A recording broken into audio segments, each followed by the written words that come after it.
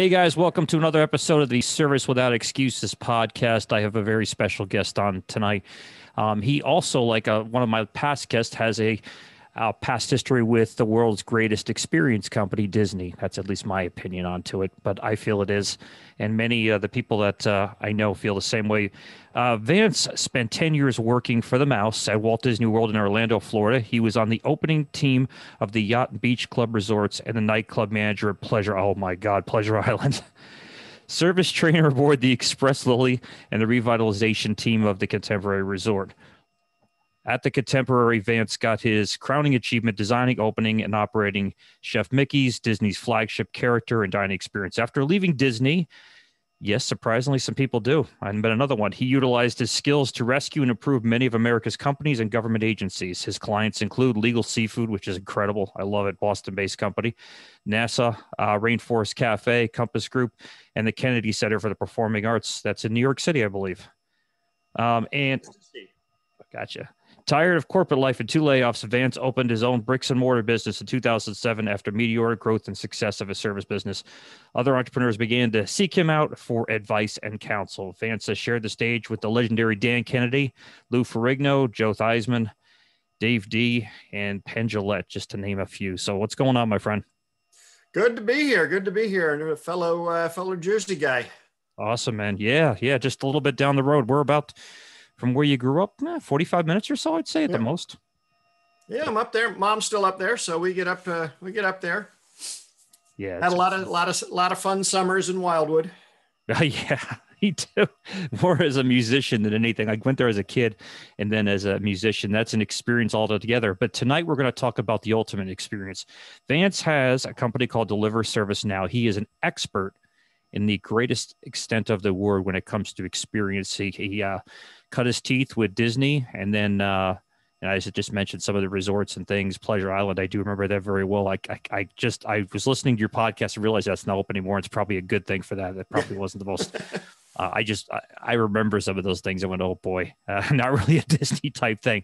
But again, Vance is going to talk about delivering exceptional service, something our podcast is really based about, the Service Without Excuses podcast.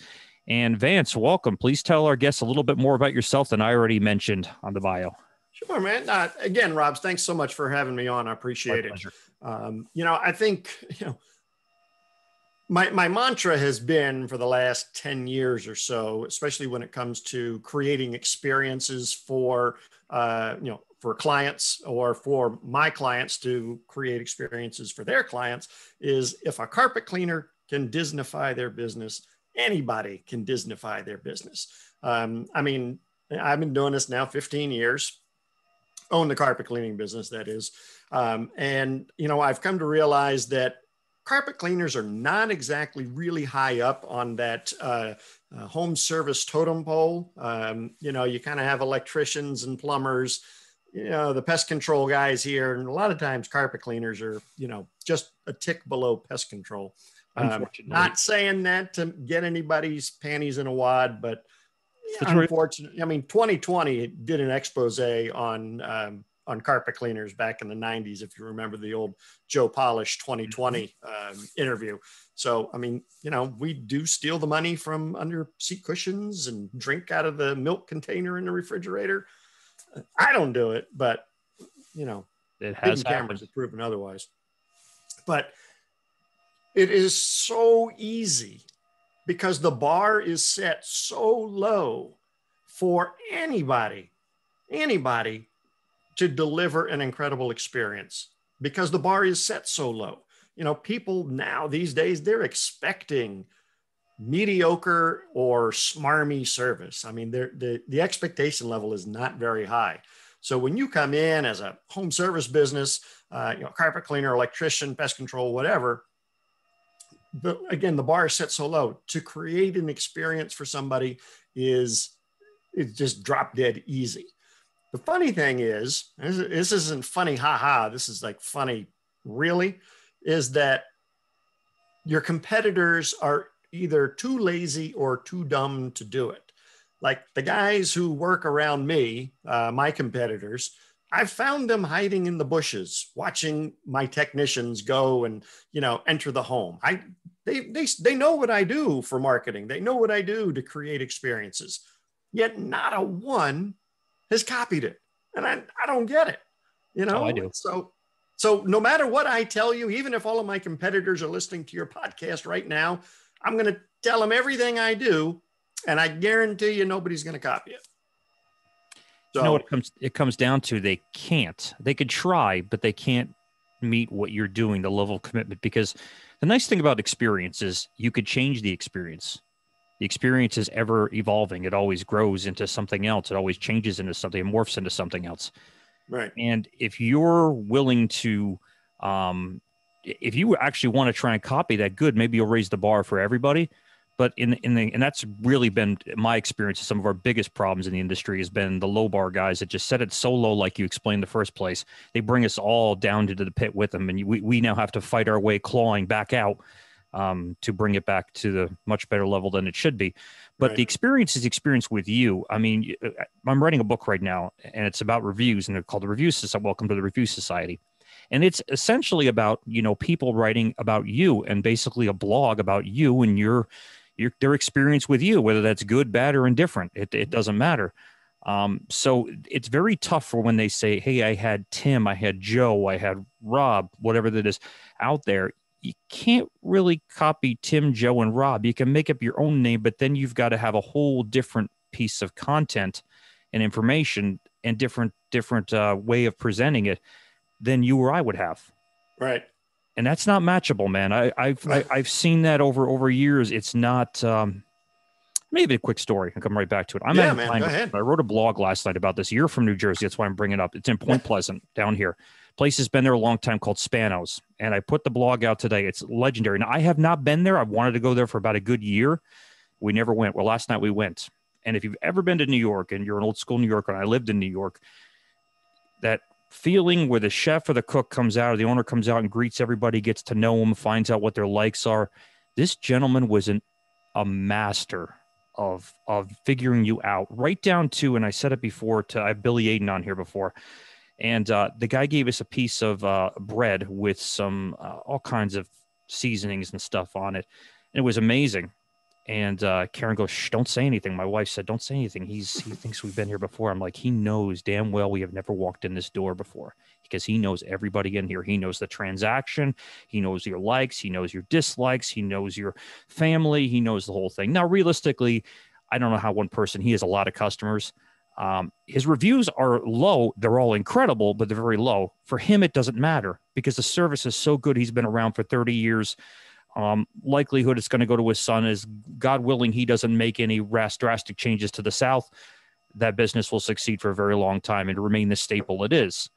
But most companies do not have that option. They don't have that I think I'm trying to think of the word for it, that buildup, that credibility that he has. Right.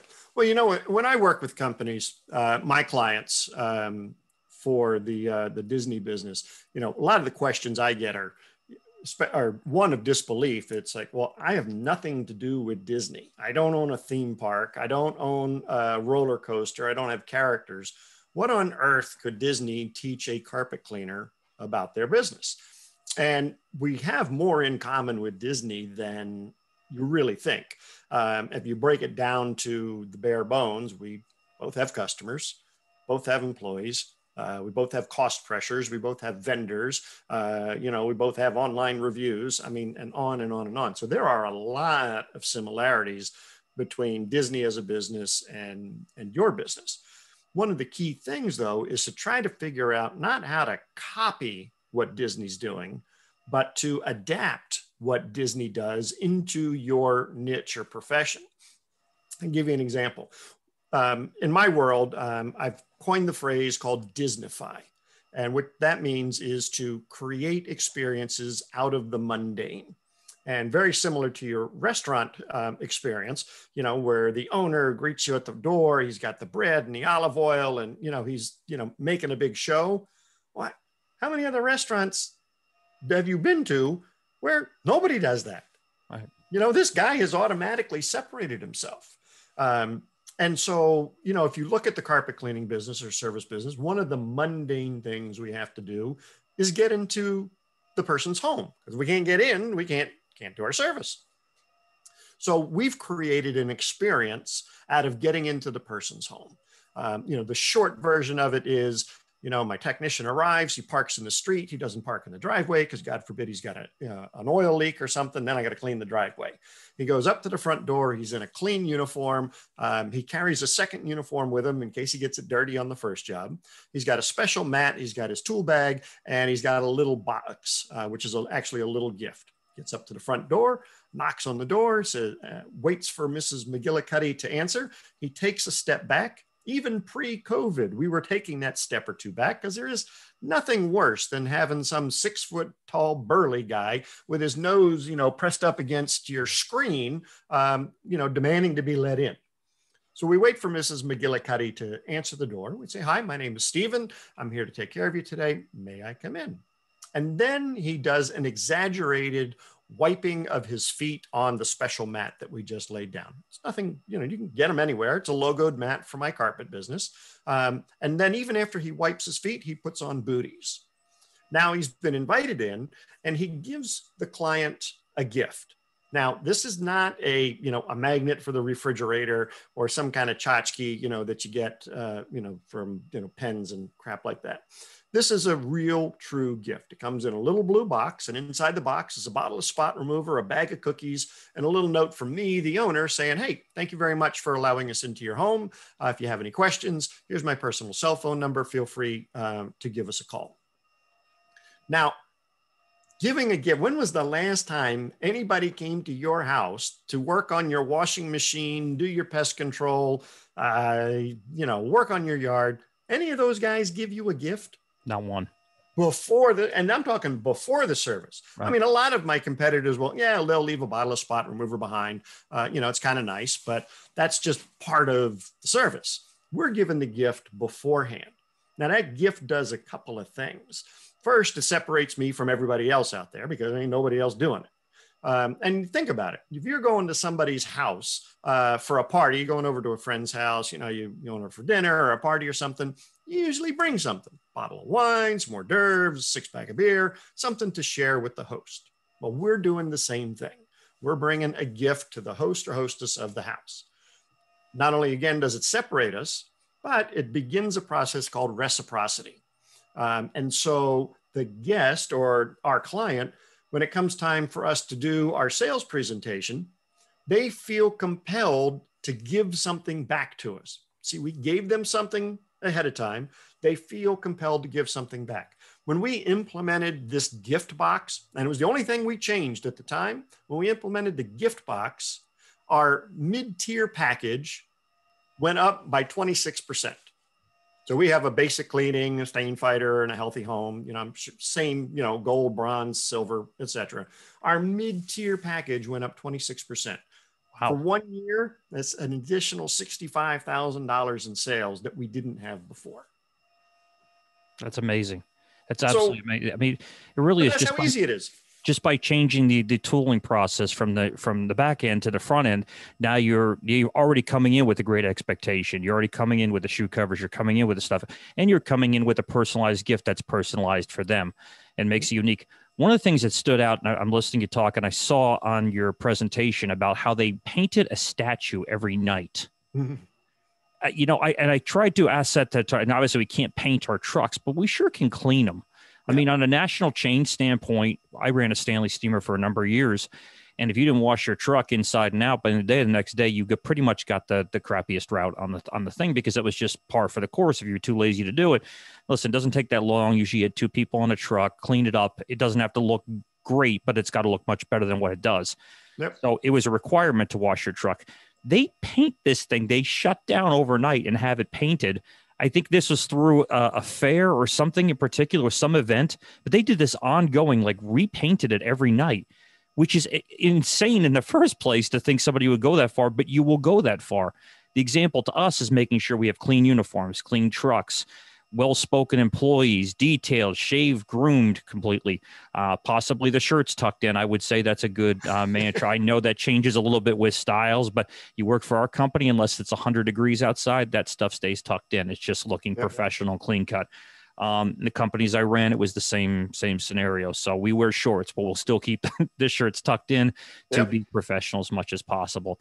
So the presentation is a lot, as you just explained. Well, and don't forget, I mean, that whole thing about painting that post every night, that's a level of attention to detail that Disney does with everything. And again, that's something that you can adapt to your business. I mean, cleaning, this is a detailed business. Right. So, I mean, if you show up, in a junky, pickup truck with a shop vac and a garden hose in the back, well, you're not saying much for yourself. You're obviously not going to be a detail-oriented person. But if you show up to the front door, as you said, in a uniform that's actually tucked in, only time we don't, actually in the summertime, we do something cool. We wear Hawaiian shirts. So I've got logoed Hawaiian shirts for the guys to wear in the summer. And, it's a little fun. They don't have to tuck those in because those look silly when you tuck them in. But still, it's a lot of, you add a little bit of fun to the guy's job. You immediately made me think of Trader Joe's right there. Yeah. Oh, God. Trader Joe's is phenomenal. They're super smart in their marketing. Super smart. Yeah, I mean, it is. It's just thinking outside the box, like you said, the president at a time, the clean cut, the uniform, the communication level in the first place. I'm sure you're this way just by the limited amount that I did my research on, but I am a systems junkie. So everything is a system. A review is a system. Going to the door is a system. Now, I don't like over redundant things that never get done that are just a giant pain in the butt and you can't duplicate, but simple systems that get done every single day in every situation create this thing called consistency. If you know anything about Disney, they are the kings of consistency, period. There's other companies out there, McDonald's, Burger King, they all do a good job. But at some point, you're not going to have the same meal at McDonald's or Burger King that you had, even though it might be the same sort of flavor. Your experience will not be the same. Your experience every single time, from what the times I've been there and people that I respect their opinions, and I'm sure you could probably agree with this, your experience is as good or not better than what you expected in the first place. Yeah, and it has to be. And systems, you hit it right on the head. I mean, systems have to be simple because they won't happen if they're not simple. Disney has very simple systems to run its theme parks, to run its restaurants, to run its resorts. Because think about who's working there. I mean, it's the same labor pool that we all have around the rest of the country. It's a bunch of, teenagers. A lot of it is entry-level jobs. And if it was something difficult, I mean, if it was one of those decision trees and it's got branches going all over it, nothing would ever get done. I mean, Disney is run on 3 words: what to do, how to do it, and why we do it. That's it. Yeah, it's simple. And I mean, and you're right with the McDonald's example. I mean, they have got systems down. Where else in the world can you go and, have the Big Mac taste the same in Boise, Idaho, as it does in Salt Lake City, and have a whole bunch of prepubescent, pimply teenagers putting this stuff out there? If you didn't have a good system, I mean, it would be a disaster. Absolutely. Absolutely. What are some of the lessons you think? I mean, you've obviously taken the world of Disney and brought it into the service business. In particular, a lot of people listen to this are in the restoration industry, are in the cleaning industry, some are in the plumbing, HVAC, but all very similar. Just we do something a little bit different. Obviously, I'm not going to come in and plumb your house. I'm not going to come in and put an air handler in your house, even though I understand it. I'm not going to clean your ductwork myself, even though I understand it. We all have our own little niches on what we do, but what are some experiences that you have found, obviously with your vast, incredible experience, that you have brought into this type of service business that is beneficial probably for our listeners? Let's just say they're, maybe they got one truck, they're getting going, they're just ready to really climb, especially right now, coming out of this. Some have been challenged with it. I know I have from a certain degree, but we still, our numbers were still up by 20% no matter what at the end of the year. So It was called diversification and building up that ticket, so to speak. But what's some of the advice you think you could give to somebody right in that area? Well, certainly not taking your foot off the gas. I mean, during this last 12 months, there's one of two kinds of people out there. People that went and hid under a rock and thought the world was coming to an end and said, I'm not doing anything, stop marketing, just saved every penny they could. And then there were the guys or gals who are out there and just, let's put the pedal to the metal, keep the gas going on the marketing and let's do it. I mean, similar to everybody, I'm sure. I mean, I had my worst March and April in the history of my company last year. But by the time May rolled around, I mean, it was off the charts. And the rest of the year made up for, and I did. I ended the year up similar to you. Yeah, we knew commercial was going to be down. We knew this wasn't going to go away soon. So our commercial, we ended up closing the year commercially pretty even because we got some bigger jobs at the end, but we diversified. For instance, last year, not this past summer before, we did a couple paver cleanings. Now, pavers, as you know, are pretty big here in New Jersey, a lot of sand, a lot of stuff. So a friend of mine said, hey, I can refer you some paver jobs every once in a while. So the previous year, he referred me a couple, and I got used to doing it, went out as, learn the trade from somebody. And then the second year, not only did I have the referrals from him, but I had the fact that people were going to be home this year more often. They were not going to go out for the summertime. Plus, we had the previous customers and their friends saying, you got to see the work they do. You got to see the quality of detail they go to. So diversification was a big thing for us. We decided, you know what, there's very few things we can control, but what we can control is making sure we have enough options on the table in order to keep everybody working the best we possibly can. All right. And that's business. You got to learn to do it. I mean, I'm sure companies like Disney have taken hits on things and they just rebound and rediscover. They don't take their foot off the gas. Same thing with SEO. I just started a brand new SEO campaign last year in February. Now, in our business, February is a very slow month. And then March hit, and well, we know the rest of the answer. What do I do at that point? Take my foot off the gas, like you said. I already put a couple $1,000s out. I'm going to spend $600 a month minimum on my SEO campaigns. Do I pull it off? Do I stop doing it? It doesn't do any good. I already spent the money, and it's going to take 5 to 6 months to really take effect anyway. So by that point in time, we'll be in the summertime, and God willing, it'll work. And it did. And I'm glad I'm not a person that put on the brakes for the most part. In fact, I subscribe to more stuff this past year and invested in more educational things this year than I have ever since I've been here in New Jersey. So, I mean, you get the opportunities, and when you have time where you're not super slammed and you're going, okay, things have come up against me and I'm not as busy, that's a time to redirect and reflect and go, okay, where are we going to reposition assets? Where are we going to put this? Where are we going to put this? You again, not that you're stealing my thunder, but man, you hit the nail on the head with, diversification. My mentor, Dan Kennedy, says one is the worst number in business, because if you just rely on one revenue stream or you rely on one, really large client, if that client or that revenue stream goes away, you're in deep doo-doo. So, I mean, similar to you, last year, I started mold remediation, added that to the mix. If you look at Disney, they still haven't gotten the cruise lines are not reopened. Half of their theme parks are still closed. The theme park in Orlando is only operating at 35% capacity, but boy, have they made a bundle on that Disney Plus thing. And that is what is carrying the company right now. Is their not cable channel. What do you even call that thing?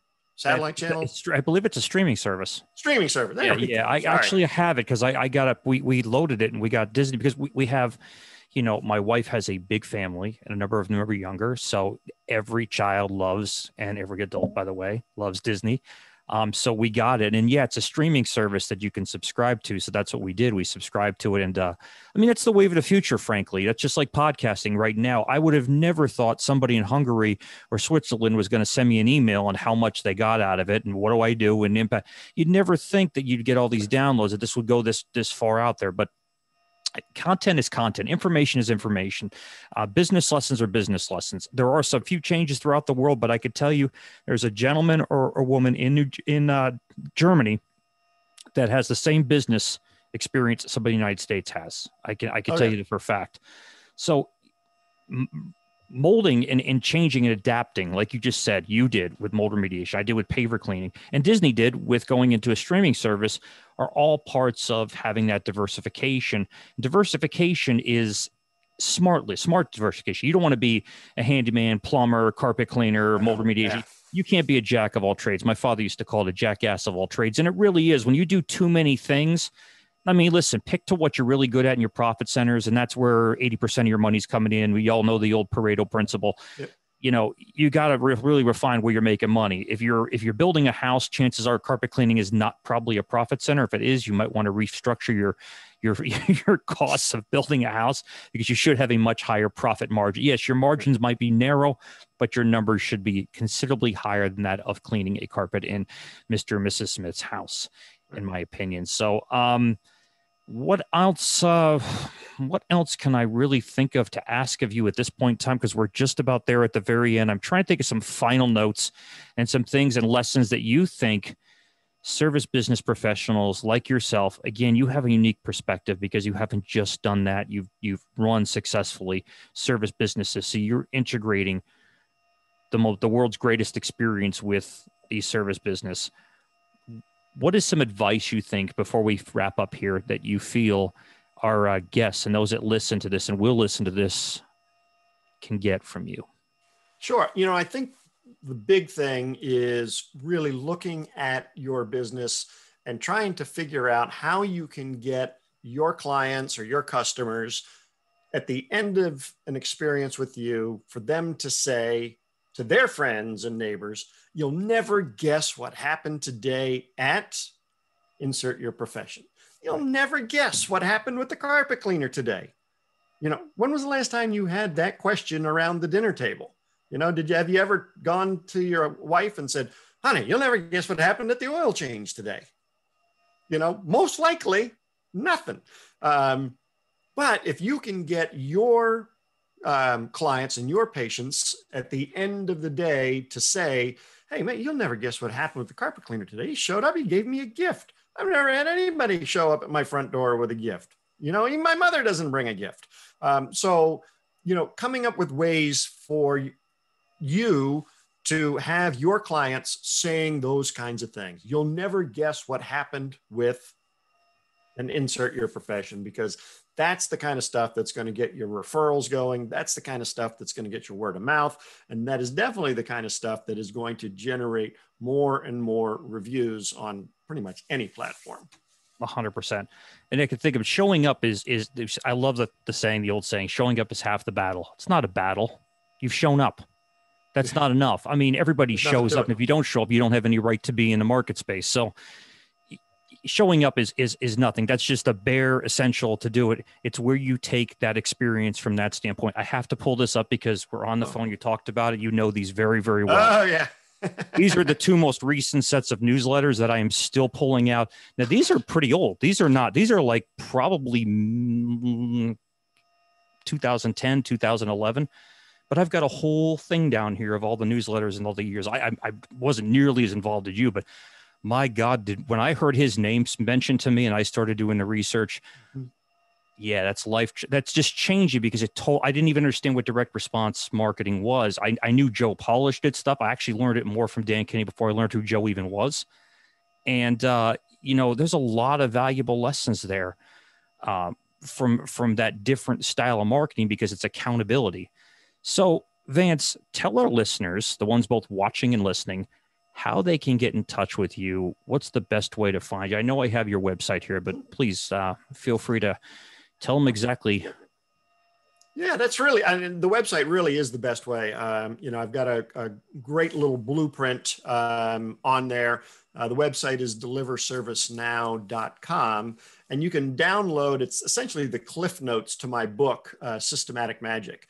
And you can take this blueprint it's a 5-minute read, and take that and start implementing things in your business right away. There's no fluff in there or anything like that. I mean, it's just, here's some actionable items that you can take and implement. If you're a dentist, you know, what a phlebotomist, a carpet cleaner, whatever you are, you can take these examples and implement them. So that would be the best thing, especially if you want to actually do something. You know, that's a lot of the trouble I have at the end of a podcast or end of an interview is, you know, are your guests, are your listeners going to do something? And so that's why, you know, the free gift that I have there, that blueprint, is so easy to use, because I want people to use it. And I want people to increase their level of the experience, increase your income at the same time. So yeah, deliverservicenow.com be the best place. You know, I got to quote the great Brian Tracy on this. You should learn tidbits of information like this because in your entire life, you couldn't absorb 10% of what's out there, even if you study it every day till the day you leave this earth. So the information you're going to learn from people like Vance and other guests that we've had on here is invaluable and can help you. One of the reasons I really recommend Vance above it all, because I know he's been doing it a long time. He's got the experience to do it. And he was known as the Disney guy in the GKIC world and the Dan Kennedy world. And that, I mean, I knew of you as a legendary guy because you had a specific set of gifts that other people just don't have. So his knowledge and background in it is something you should definitely look into. I'll make sure they're on the show notes. I'll make sure the links are on here. Again, please reach out to Vance and take advantage of that report. It'll definitely transform your thought process. No question about that. Vance, thank you so much, my friend. I appreciate your time today and look forward to having you on again at some point. Yeah, man. Thank you so much. I appreciate you having me on. You too, sir. Thank you. Have a good day.